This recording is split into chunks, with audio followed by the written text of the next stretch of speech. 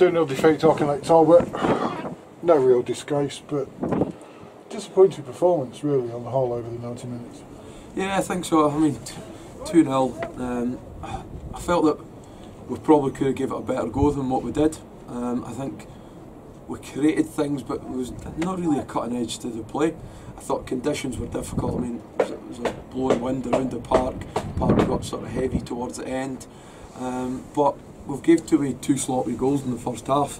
When we were under not a great deal of pressure during these times, and we've created some good chances and we don't get them. And do you know what? Over the piece, Auchinleck deserve to win. There's no two ways about that. But we need to learn from teams like this because we've got some good players that do things well. And today, I don't think we had. I think it was 70–80% of our squad did well.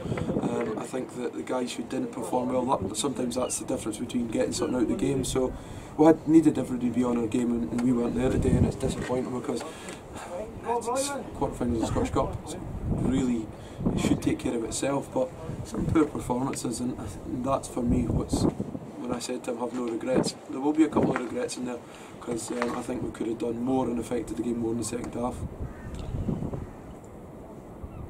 It is the cup. At the start of the season, it's a lottery of how well you do in the Scottish Cup. It depends on the draw. That's gone. Unfortunately, now we've got a week off.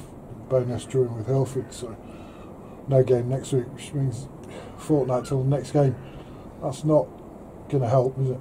No, I think so. I think this game was such a big build up to this game, and whatever was going to happen, but it was about what do we do next, what's the next reaction, and now obviously we're looking out for another game, and obviously to hear that we don't have a game next week, that's an issue because obviously we've got a number of games still to play, so we'll just need to take care of that and maybe look to try and get a friendly from a team that's lower and somebody that's not playing. But we need to be playing games just now. We need another game after that, another game that can allow us to try and play a little bit more football to try and get the focus back in it, because we've still got some massive games to play this season in the league and in 2 other local cups.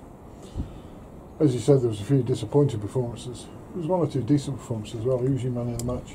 Yeah, I thought Alan McSkimming in the goal pulled off some good saves. I think John Roberts worked well and got on it, but I thought Ewan Buggins for me would probably be man of the match.